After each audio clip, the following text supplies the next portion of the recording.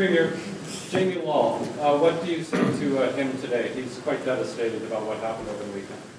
Well, let me say this. We've had a nomination process where in 87 ridings across the province we have nominated a progressive conservative candidate.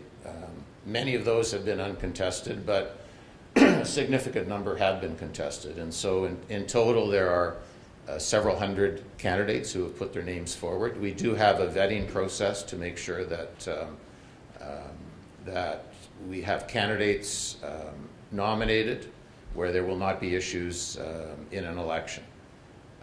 We've vetted, I think, 4 or 5 candidates out of several hundred people.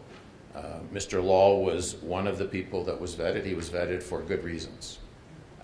I won't speak to the reasons, only he can do that. We respect his privacy.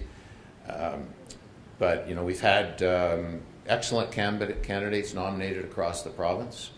I don't think in the history of our party we've had a stronger team of candidates.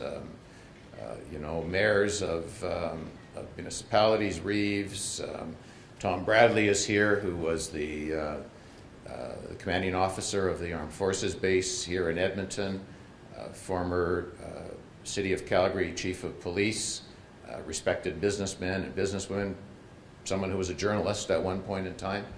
I mean, these are incredibly strong group of people that have come forward to put their name forward for public service, and that's what we expect of the people that will carry our banner in any election that is called. Is this what you say to Jamie Lall today?